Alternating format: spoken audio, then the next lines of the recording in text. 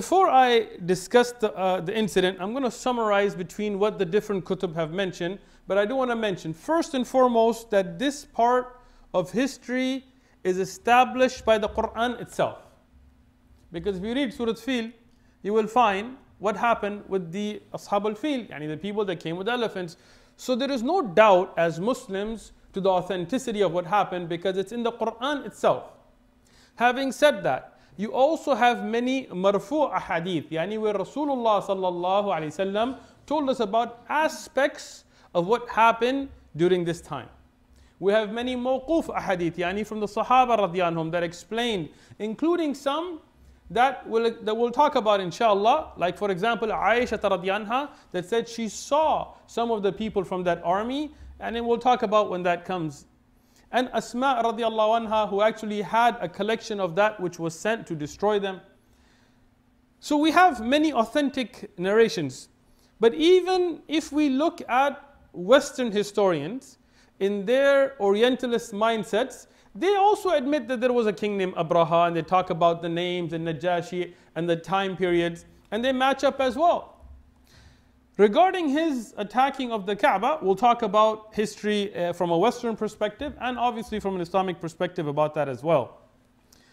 Abraha, as we know from the authentic historic documentation, he took 13 elephants, the strongest, the super tank, the super weapon, the secret, you could say of the time being Mahmud, the very, very strong, big elephant that led the pack. On his way from Yemen. Now he's starting off from Yemen, but he doesn't know how to get to Mecca. And nowadays, when you go to Mecca, where do you go? You find the nice freeways, you see the big signs, see the big gates, you got GPSs, but they didn't have any of this. And this is all desert. So he didn't have. So what he did is he would start out and he would wait for the Arab tribes. And the Arab tribes, they realized that he was going to go destroy the Kaaba. And even though they were mushrikeen at the time, but from the time of Ibrahim alayhi salam and Ismail alayhi salam, they had ta'zeem, they had a respect and honor they used to give to Baytullah. So all the Arab tribes tried to stop Abraha. They tried to fight him. And as we know historically, none of them succeeded. Abraha defeated them one after the other. And he would take from them prisoners, and he would use those prisoners as guides to try to get to which way the Kaaba is, which is in Mecca.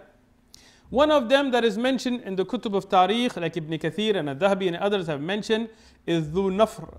And he was from the Ashraf of Ahlul Yemen, from the people of Yemen, who was very honored. And him and his tribe, they fought and they were defeated, and he was taken as a prisoner. They continued to fight until they got to a tribe that they defeated with a man named Nufail ibn Habib. Nufail ibn Habib, and he is mentioned in many of the history books, authentic narrations, remember that name, and he will come up again. Nufail ibn Habib was taken as a prisoner. He was about to be executed. He told the king, what does it benefit you to execute me? So Abraha said, we will take you, but on the shart, on the condition that you show us the way. So Nufail, as a prisoner of war, showed them the way as well.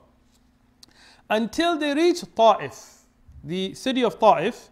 And in Ta'if, the Thaqif Qabila, they came out, but they, instead of fighting Abraha, as the other Qaba'il, other tribes had done, they said, we are not here to fight you. Thaqif, they said, we will not fight you. Why? Because you're going to destroy Al-Kaaba, Baytullah, that's okay. Just don't mess with our Baba or our Pir, our Lat, our saint, our idol. Just don't mess with Lat. Now Abraha, he had nothing to do with Lat. He wanted to destroy the Kaaba so the people would stop making Hajj to Mecca and they would come to Yemen. So he told them, you keep your idol, no problem. And this is very interesting. Abraha here is at this time claims to be following the religion of Isa ibn Maryam, right? Even though we know the Christians at this time had already corrupted the religion, but he's not worried about them being idol worshippers. He's not worried about them making shirk. He's not worried about them being another religion. All he's worried about is his political goal, right? The Muslim, we worry about Tawheed. Yani we worry about the fact that Allah subhanahu wa ta'ala is the only one that has the haqq to be worshipped. We worry about eradicating, I mean Muslims, like, not everybody the title, but a Muslim, right? We worry about, we want shirk to finish in the world, right? But many Muslims, because the weakness of iman, they're not worried about shirk anymore. They see shirk, they're like, so what's wrong with that? It's okay. They see somebody, he's gay, so what? He's this, so what? What does that bother me? Where's my political alliance? No. This is not the way of the Muslim. The way of the Muslim is not worried about political alliances. We are worried about establishing the haqq of Allah subhanahu wa ta'ala on the ard. So here we see Abraha, he tells him, keep your idol, no problem. But now he's at Taif, he says, I need to get to Mecca.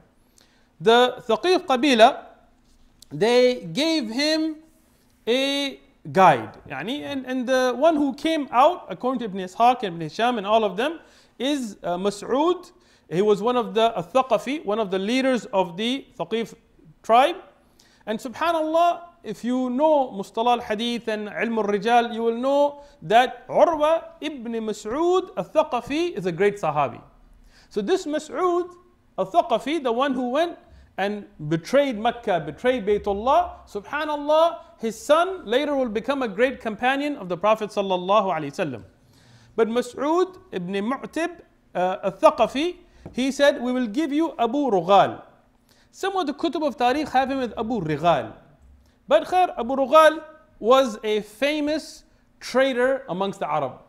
Even there's a hadith of Rasulullah sallallahu alaihi wasallam from the Prophet sallallahu alaihi wasallam in Sunnah Abi Dawood, where he said they should be rajam, like the people should stone, like the stoning the Arab do to the grave of Abu Rughal.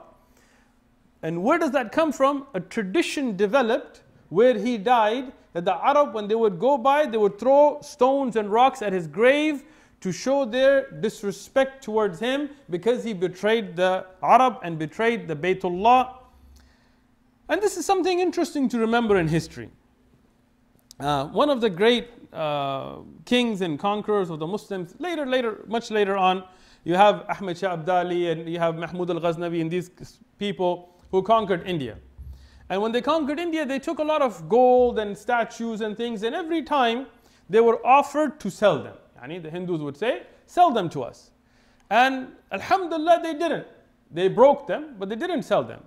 Because they said, we don't want to be remembered in history as the sellers of idols. We want to be remembered as those that broke the idols. Abu Rughal at that time must have thought that I have honored myself. Like I'm not going to be killed, I'm not going to be captured. I am the guide to the greatest army the Arabian Peninsula has ever seen. Elephants behind him, Abraha behind him, 60,000 force behind him. He must have thought that, but subhanallah, when you sell out, when you betray, what happens in the end? You become disgraced. You think, I'm going to go and help out with translations or whatever, I'm going to be a hero, but what's going to happen later is how will you be remembered in history when Allah subhanahu wa ta'ala brings the nusrah for the believers. So here, even though the people of Mecca are mushrikeen at this time, but Allah subhanahu wa ta'ala doesn't need anybody. See, Allah subhanahu wa ta'ala is not in need of anybody. Abu Rughal, he was the guide, he continued to guide Abraha to Mecca, and we find him in Sahih Ahadith being mentioned, as I mentioned, from Rasulullah sallallahu alayhi wasallam.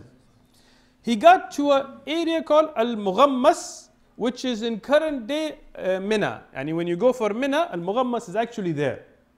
And this is where he died, and this is where his grave was made, and the Arab would then go and stone his grave. But now Mina, you're very close to Mecca, so they knew how to get to Mecca from there.